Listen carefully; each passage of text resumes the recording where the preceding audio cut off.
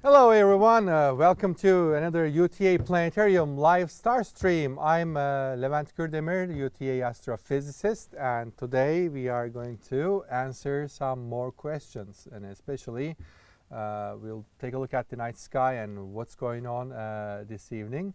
So over the week we received some of the questions. Some of them are related to Mars and some of them are related to the night sky.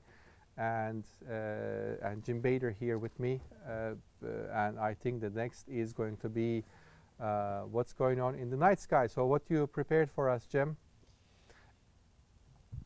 All right, so I prepared a few things for you, but hello Brixton.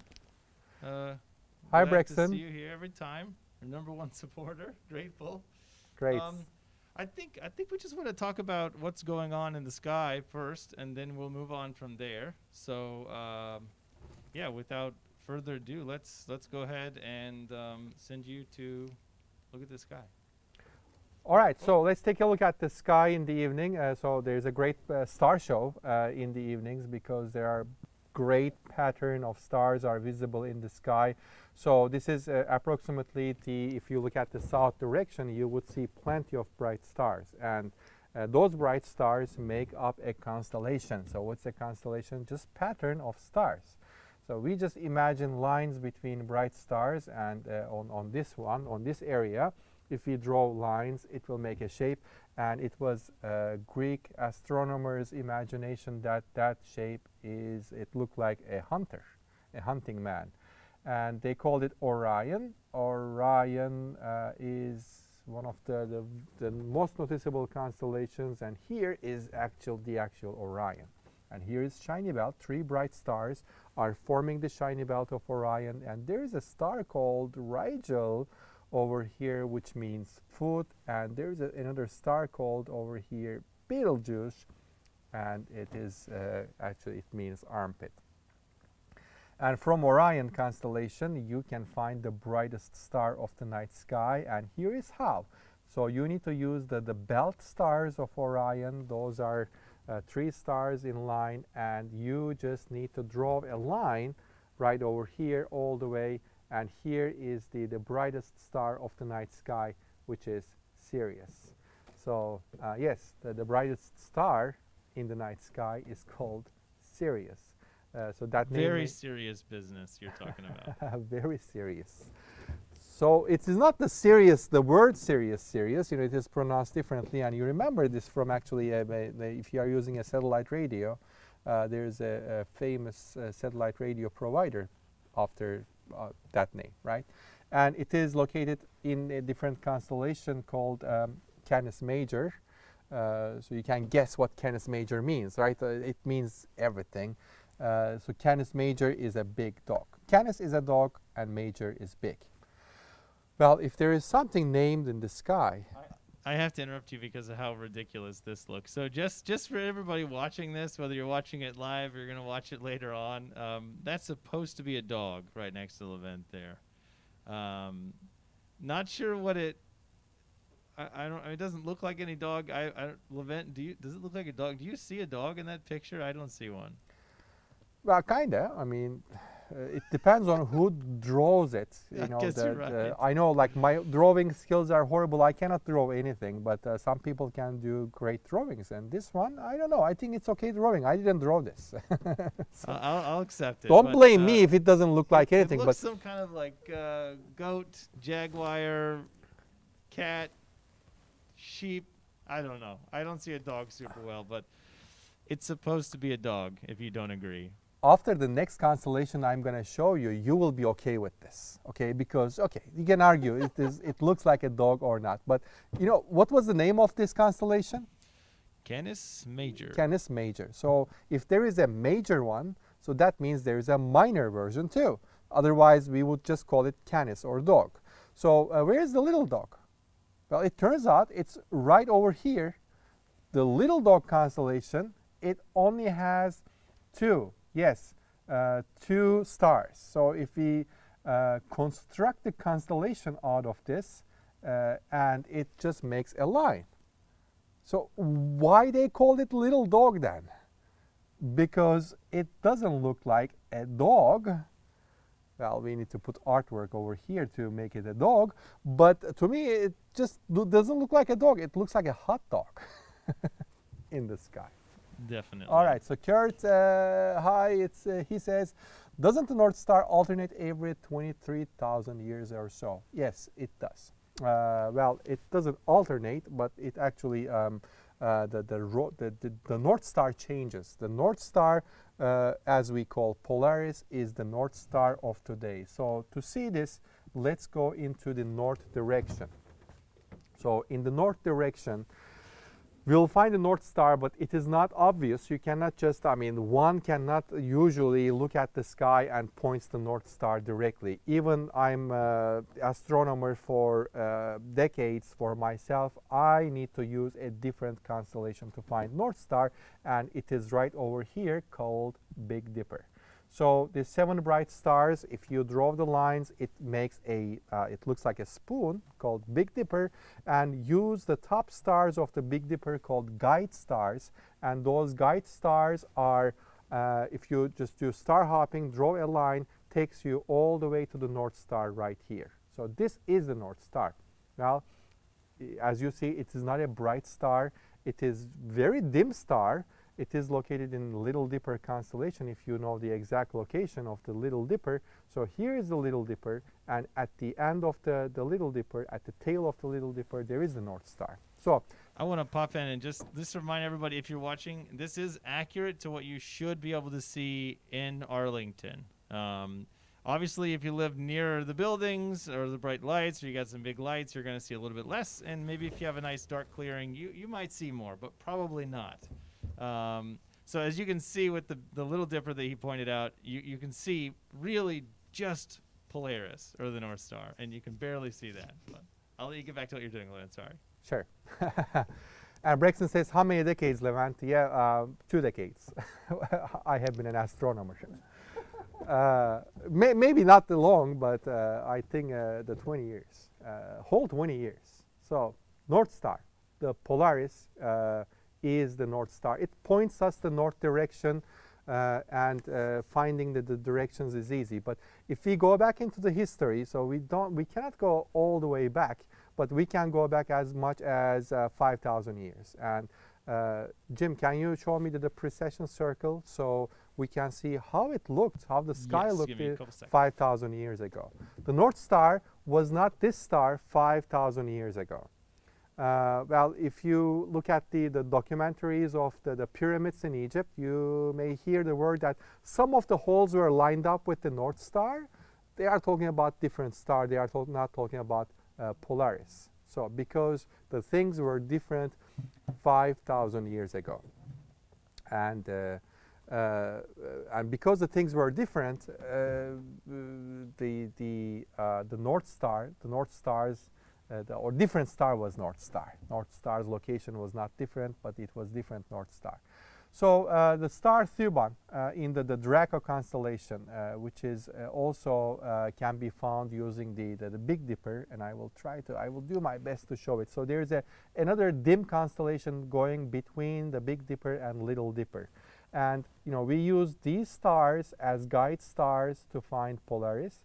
And this time, coincidentally, we are using the bottom guide stars to find all the way here to find the star Thuban. So that star Thuban was the North Star to ancient Egyptians who built pyramids 5,000 years ago. So here is the minus 5,000 marker over here. So this path shows the change in the North Star, or what we call it North Celestial Point, by time. So after 5,000 years, it comes over here, it is very close to this star Polaris. So how about in the future? If we go in the future, 5,000 years, the location of the North Star will be here, and we don't see below, but after 10,000 years, there is another bright star in the sky called Vega.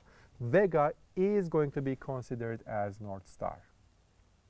So why this is all happening? Because the Earth's spin axis wobbles in space, and that wobble is represented by this circle. We call it precession circle. And yes, nearly the one period of the circle is about 27,000 years. So if we lived that long, after 27,000 years, we will just see the whole cycle of changing North Stars, and the North Star as of today, Polaris, will be back again, the North Star, after 27,000 years. Great questions. There is some, I think, the horoscope conversation going on in the chat. I'm a Sagittarius, I think. No, you are not Sagittarius. Who says that? What would they actually be? Hold on. It would be... Dinah?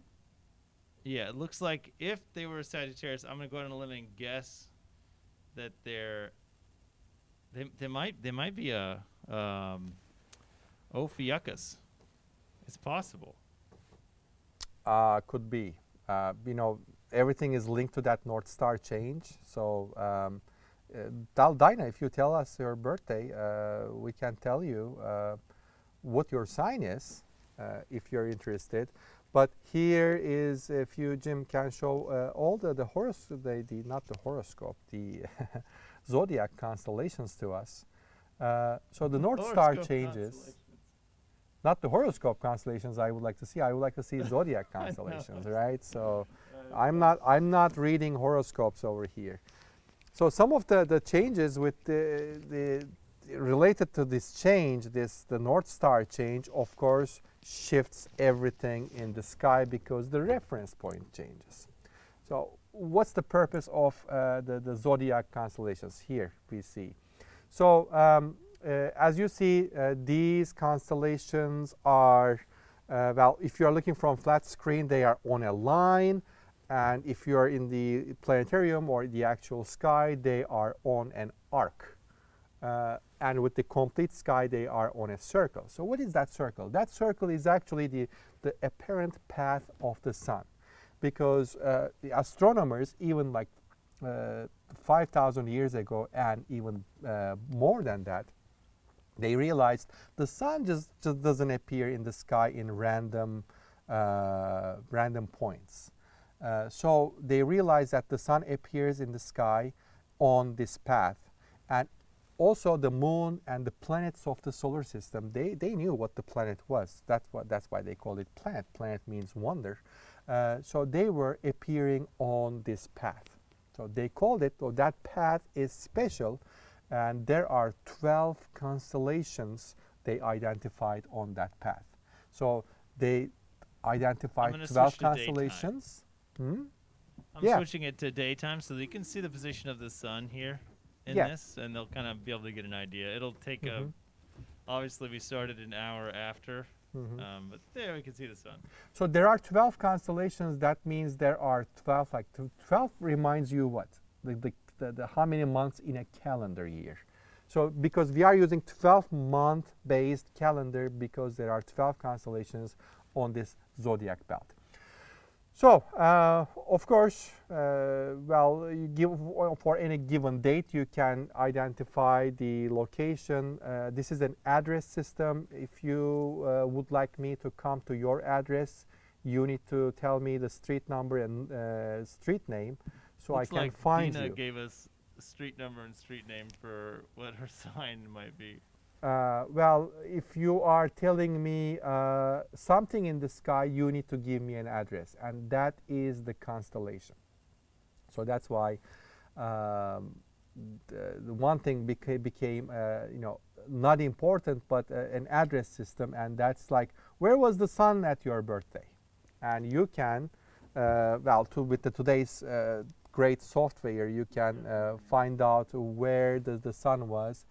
and what's like, is it Pisces, right? Is it in the boundary of Pisces? I think it's. I'll turn the boundaries on. Give me just a moment. Okay, so we can tell at the time you were born precisely what was the sun's position. So this is actually what the horoscope takes the information from, and there are like the date ranges, and then there is a sign associated with your birthday, which is again astronomically and astrophysically it's not important thing. Well, I have to cut in. This is really important and also super exciting. So I hope I'm saying your name right, Dinah. If I'm not, please forgive me. But your birthday is 12/16, and maybe if you went on the internet and looked it up, it would say that you're a Sagittarius. I think that I saw that up there above. But your birthday is perfect for us to talk about precession. Absolutely perfect. We obviously don't have time to go through everybody's, but Levent, you can see where December is right there, right dead center, if you want to point to it. That's about December 16th. Right there. And you can notice there's no constellation there. You're between Scorpius the Scorpion and Sagittarius the Centaur. And that's because you're actually in the foot of a constellation called Ophiuchus. So please let me activate Ophiuchus for you. Yeah, you know, we said there are 12 constellations along that path. There's actually 13, but the 13 is so narrow and not taking a lot of space, so that constellation was considered part of Scorpius right over here. So I mean, according to this consideration, you can be Scorpius or Ophiuchus, as Jim said, if you consider the 13th constellation in this, but not definitely Sagittarius. So, but where that Sagittarius is coming from in the any horoscope news you see, that's another story. 5,000 years ago, the scale and the location, the placement of the constellations were shifted in different location, and then the horoscope dates were correct 5,000 years ago. And how about now? The things changed. Because of the precession motion, the North Star's location changed, and this address system is also shifted by 1 month and made everything wrong in the horoscope. And for that reason, if you look up your actual the sun's position, it's not gonna be in the constellation that you wish for. So Kurt says I'm a Gemini, so I am. No, sir. Unfortunately, not. Well, again, it doesn't matter. I mean, this is another. Was he trying to make a joke about being a twin? Another thing about horoscope is how come this address system is somehow connected with your personality, with your future, with your everything. So it just doesn't make any sense. I mean, I know a lot of people are mad at me already because even in the planetarium when doing the shows, when I talk about things, a lot of people get mad at me. But you know, this is a scientific fact. This is not how the world works. Don't worry about that 12 constellations and 12 things that somebody just wrote it up and made it up in the newspaper or your favorite horoscope app. And the actual fact is that the signs are in the correct, not in the correct position according to the horoscope writers. And you know what? The best thing is horoscope writers doesn't know anything about this. That's the best part. I think they do. They have to. I don't want them to. I don't want them to represent scientifically correct information because that's like they are done at like. People have made a living off this event. You can't crush them like that for thousands of years, right? Even some of the great ancient astronomers. What was the name? Tycho Brahe. He got paid by a whole bunch of royal families to read them their horoscope before he gave us Kepler's laws. Well, in a way, we don't have to get into that, but Well, because I'm an astronomer, I've seen a lot of people ask me to, read their like star charts and make predictions about their future. So, and every opportunity I'm telling them, hey, this is not what astronomy is. I'm sorry, this is not science. This is just a belief system. Oh, you can perfectly believe in it. That's fine. Nobody can say anything about this. That's your freedom. But this is not how science works. Kurt says, I tried studying constellations, but it's Greek to me. Well, you're right. The constellation names are coming from Greek. The star names are coming from Arabic language, and the constellation names are coming from Greek words. Why? I mean, they were the first ones to do that. So the first ones, the Arabic astronomers thought about naming the stars. So they made star catalogs, and of course, they used Arabic words to name the stars. And same with the constellations. The constellations didn't exist at that time as the address system. So the astronomers realized, hey, to be able to communicate about the whereabouts of the objects in the sky, we need an address system. And here are the constellations. And the Greek astronomers did it. Of course, the words are coming from Greek.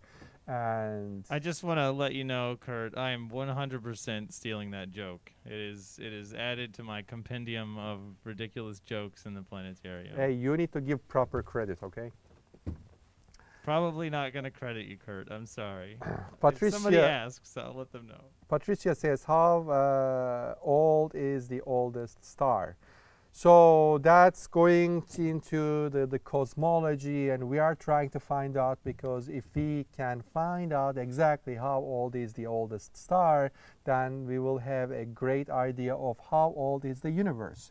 So probably the first stars came up shortly after the beginning of the universe. Currently, we are estimating 13.5 billion years ago. And again, as we access to the more modern telescopes, we are trying to find more precise numbers. And Braxton, how often do we get falling stars? Well, pretty much actually all the time. But the reason we don't see a lot of them is depending on a lot of things. So first, we have the half of, almost half of the 24 hours is daytime. So during daytime, we wouldn't see falling stars or shooting stars or meteors, you name it, because the sky is too bright. Second, if it's nighttime, the area in the sky we are seeing is very limited. If there's a sky event going on, let's say a couple hundred miles away, we wouldn't see it unless it is too bright. So this is most of them. The asteroids are all the time coming from space. Most of them are falling onto sea and oceans. Why? Because 75% of the Earth is covered by water. So 75% of the chance they are going to end up in a sea, in a water. So what's the percentage of the remaining land is a civilized area, so people can look up. And also we need to subtract from that percentage the large urban cities like Dallas, Fort Worth area. Sky is too lit, we wouldn't see. So do you see how small chance is finding one of those falling in the sky? So I mean, they are not that big actually. They are little marble sized objects falling from sky make the meteor or shooting stars. But yes, they are coming all the time. So it is estimated that it is about 30 tons of weight is coming from space every day from these asteroids. 30 tons. So that's about 2 18-wheeler load of weight coming on Earth. Of course, nothing in the consideration of the weight of Earth itself. So just in case you also wanted Brexton to know when you might see the next falling star, it looks like we're going to have the Lyrids up in mid-April. That's probably going to be the next time you're going to get a good chance to go out and look and have a much higher chance to see one. As it should have a pretty good show. Also, I think that we're going to be in like a quarter phase moon, so you might have a good view of the sky. Means it'll set pretty quickly. Yeah, the moon makes a lot of difference too, because when it's full moon, the sky is too bright, and it actually makes things impossible to see. All right, so what else? Are we searching for oceans for these pieces of asteroids? No. Well, most of them are marble size, and they are just completely burning in the sky before they fall off. They fall off as in the form of ashes. If they are slightly, let's say, a basketball size, there's a chance that the small parts may end up on the ground. So if it's in the water, so there will be no chance to find it. And we can only find it if it makes it to the ground. And it is even hard because you don't know where exactly it fell. And this is an asteroid, found an asteroid. This is pretty heavy, by the way. And the only way we can tell that it came from space, so if we find it and it looks like a different rock, but it doesn't tell me anything, so the scientists are looking for the chemical composition. If it looks like Earth, that belongs to Earth. If it looks like Mars, then it probably came from Mars. It may look like from the moon, and we say it came from the moon. So that's how we determine the type of asteroids. All right, so what else, Jim? Yes, we have something interesting to bring up to you. We kind of talked about mentioning news, so let's go ahead and do that real quick. I'm going to pop in here. Oh, my camera shouldn't be here, I don't think. Anyway, we have a great article, very interesting. Please ignore the ads that I saw. And I'm curious what you think about this, Levent, at least what your opinion is on this. So I saw this. Russia and China just agreed to build a research station on the moon together. What's your first take before we go further into it? Well, it's certainly possible to send some robot and even build the research station if you wish. My question would be, what are you going to do the research on, and what is going to be the benefit of putting it on the moon? Because there are research stations in space, like the International Space Station is a great laboratory, and most of the time scientists are using the space station for conducting research because this is a non-gravity environment. So I don't know what kind of research they are planning to do, but it's not a big deal. Okay, so my favorite part of this, I don't need to read too much to you about it, mostly because people always say they're going to the moon. The U.S. is going to the moon, Russia's going to the moon, China's going to the moon. Now they're going to the moon together. My favorite takeaway from this whole headline was further down and deeper into the article, and I read the article from some other websites as well. They just kind of brushed over the fact that, oh yeah, we could do an on-the-ground base, or maybe we'll do an in-orbit one. And I just feel like an in-orbit science base is just another satellite of the moon, which there are already several. It seemed like a quick cop-out, like, yeah, we might spend money on it. I don't know, though. Well, everything depends on the money. And my actually feeling is there are more important things in the Mars and Jupiter. And especially there is another destination that we'll be exploring in the future, hopefully, one of the Saturn's moon, Enceladus.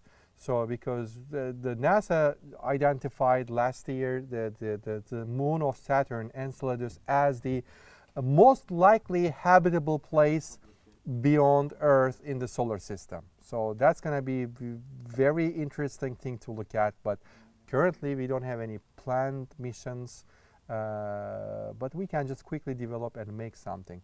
What am I looking at here, Jim? Okay, right beforehand, Kurt just had a question.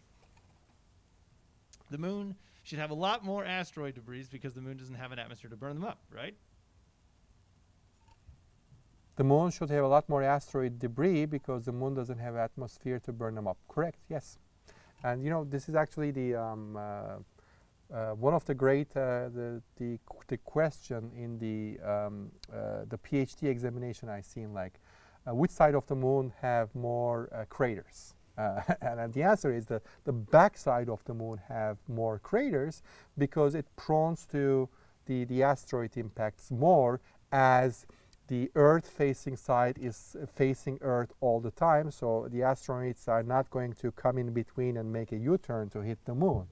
So most of the craters on the Earth-facing side are coming from the earlier time of the moon in the solar system, but the other side is full of impact craters and is getting more and more every day. And as you said, yes, there is no process on the moon to burn them up. All right, so this picture, just to tell you what we're looking at here, I'll move my face out of the way momentarily.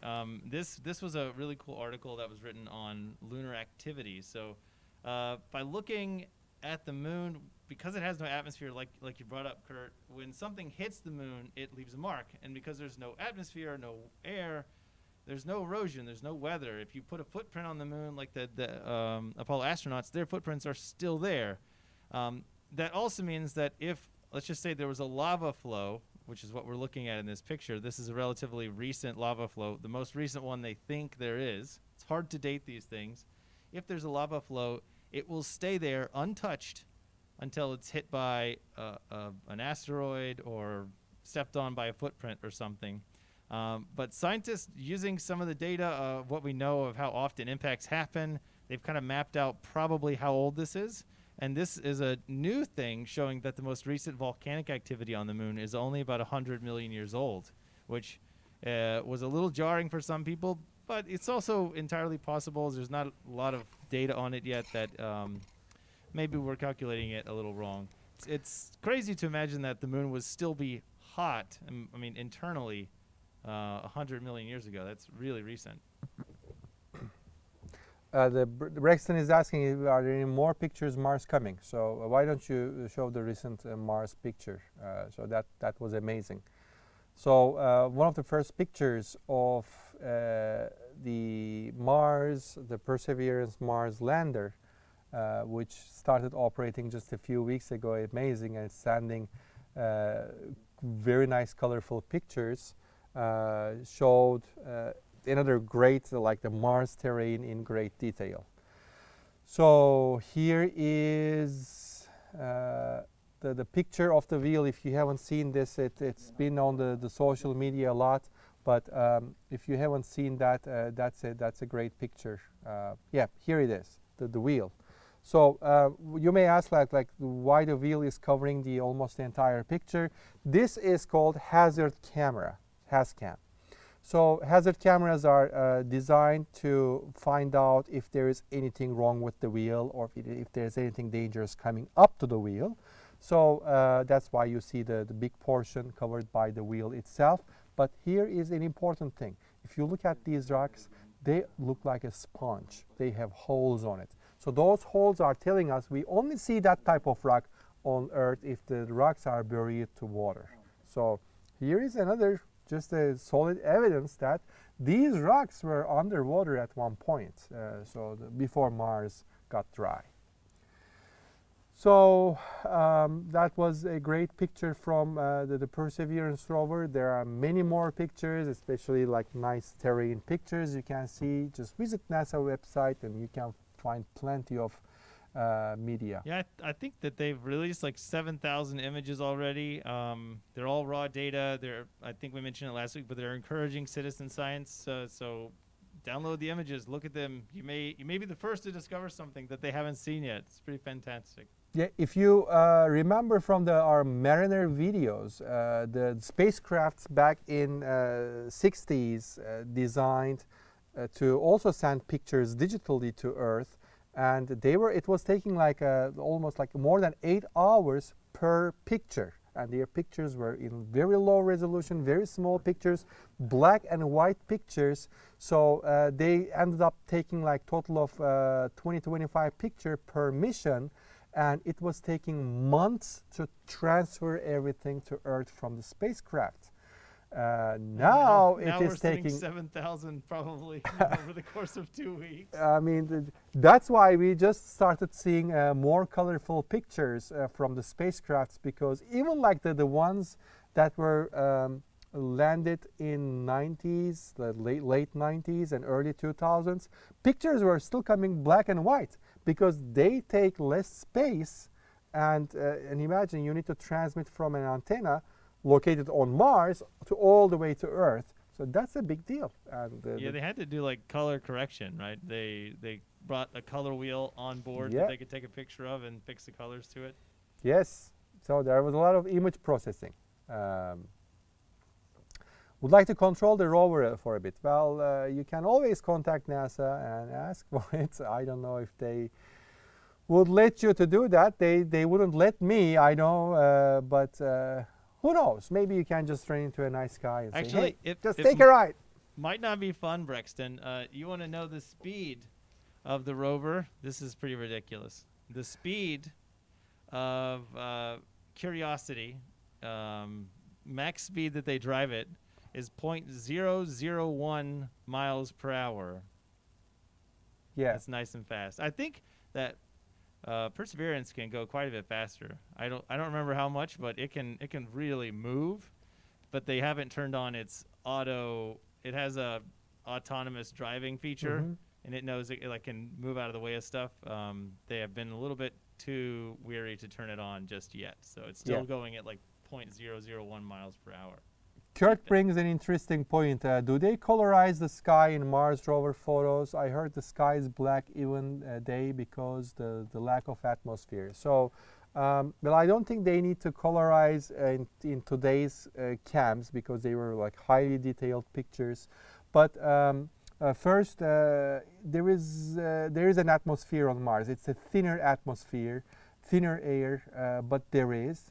The second, the colorization was done with one of the Mariner spacecraft. So there's like the Mars sunset picture, but because the camera's light capability was so low, I think, so they just represented the color of the sky with a false and fake color. So and I think that didn't represent the actual sky, but in the actual sky of Mars, it's not always black. In the dark time it is black, but in the daytime it is pretty much like Earth, and it has a thin atmosphere. And from the pictures I can tell it's like it has a copper-like color, especially during sunset. It's not a blue sky, yeah. All right, so I think they actually get a little bit of a bluish sunset, and then the regular day sky is kind of pinkish red, which you can kind of see in this image. But yeah, we see that kind of color changes during sunset on Earth too. It depends on like the light pollution is one factor of the sunset's sky color, and the sky is considered always polluted on Mars surface because there's a lot of dust storms, and the dust becomes airborne, it is changing the color of the sunlight and the color of the sky eventually. All right, so if you don't have any more questions, I think we were able to answer most of the questions, and there is not going to be a live stream next week because it's spring break, and the university is going to be taking a little time for closure. So in the meantime, we are not going to be away from work. We are going to be preparing more content and preparing for more streams. But certainly, we'll like to see you in 2 weeks. All right, hope to see you and stay safe.